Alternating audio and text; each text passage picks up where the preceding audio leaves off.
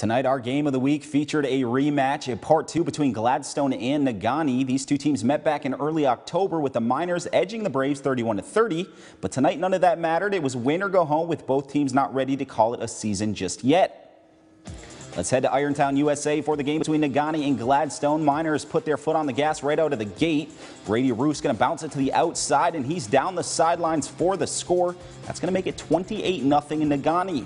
Later, Philip Nelson coming up big on defense with the INT. He takes it the other way. He's able to outrun everybody for the 65-yard pick six. That'll make the score 35-6 Negaunee. Now Gladstone fought their way back into this one. Nate Young with the snap. He's going to roll out and check out this amazing grab for the touchdown. But it's Negaunee moving on with a 42-28 win over Gladstone.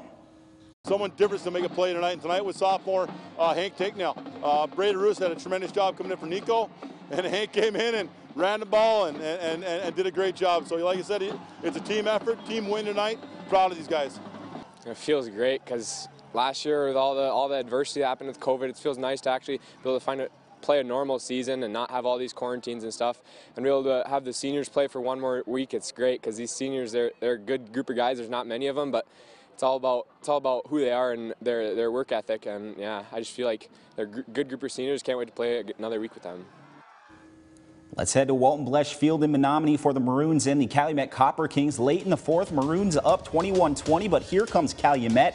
Dryden Nelson makes one cut and he shoots through the gap up the middle, and he turns on the Jets. He's gone and into the end zone. Copper Kings go up 28-20. Now our camera woman got knocked over during the celebration. That's why you see the camera fall there, but she's going to be okay. Let's keep things moving. Off of the tip, that's Dryden Nelson picking the ball out of midair, and he's going to head the other way. Alan Bjorn will punch the ball free, and Nelson was there, right place, right time. The Calumet Copper Kings with a big win over Menominee to stay alive 35-20. Every play of this game was a battle. Our kids really stepped up and fought hard every play.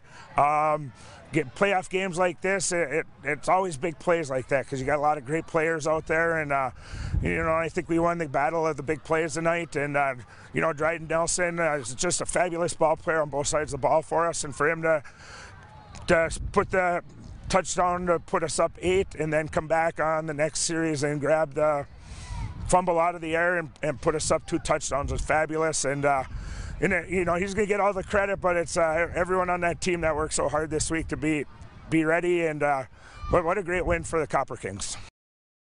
Kingsford at Kingsley. Kingsley's first possession, ball on the 22. Sam Goethals gets the handoff and picks up a nice gain to get the Stags within scoring distance.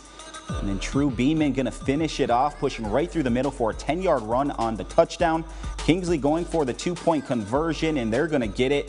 Goethals plows through to make it 8-0 Kingsley. Kingsford going to respond with a long drive, with the majority of the yards coming by this play by Toby Wilcox. He goes 50 yards before he's stopped by Philip Brown, but they couldn't put up any points. Later, Beeman's going to add another touchdown here before the end of the first quarter.